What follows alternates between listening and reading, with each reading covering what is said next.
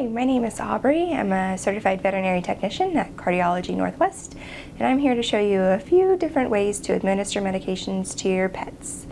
Our heart patients often need multiple medications multiple times a day, and it is important for them to get those for overall health and well-being.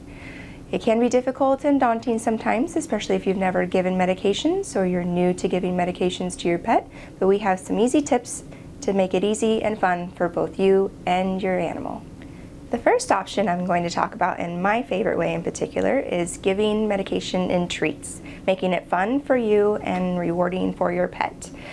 Some of those options would be a Greenies pill pocket, which is easy to wrap around the pill and it tastes good. They come in all different flavors. There's also a pill wrap. It's easy to use and easy to give. Other things would be human foods such as cream cheese, honey, baby food, and peanut butter.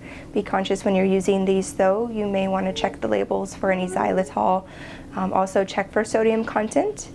Some of these products do have higher sodium, but you want to watch that. If you need to use these to give the medication, make sure you're just using a little bit, just enough to cover the pill to get the medication down.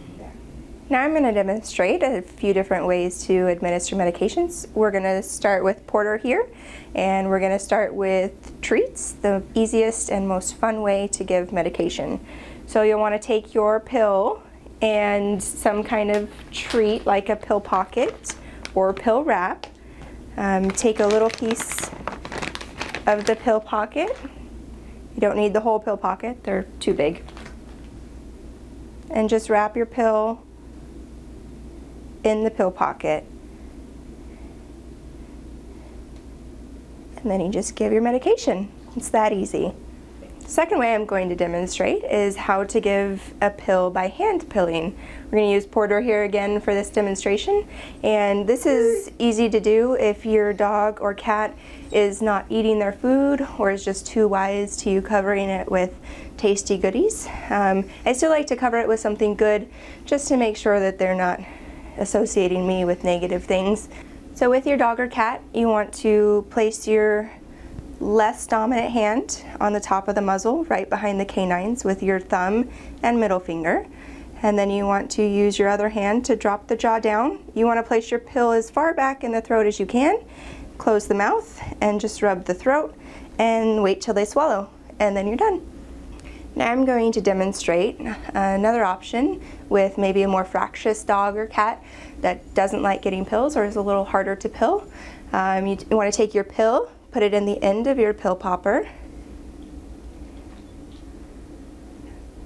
I also put something tasty on here just to make it more of a positive experience for Porter.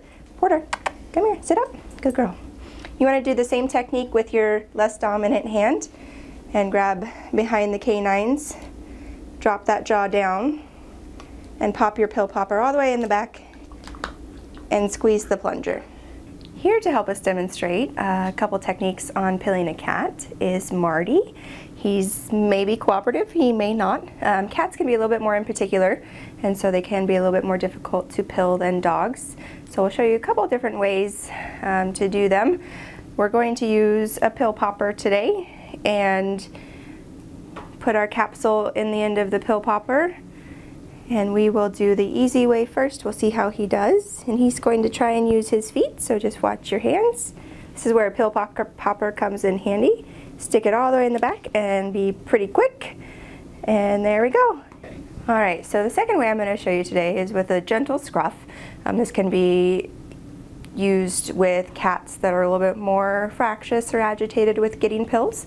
So you'll want to just scruff him right behind the ears here and just lift his neck up a little bit. Use your pill gun to try and open the mouth and pop it all the way in the back. And there we go. Good boy, Marty. Good boy.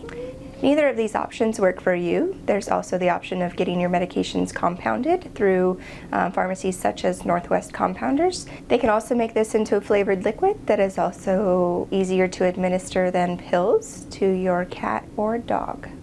Thank you for watching this short video. I hope it was helpful. If you have any questions or concerns, or you need some direction in giving medications to your pets, please feel free to contact us or your primary care veterinarian for further direction or ideas that they may have.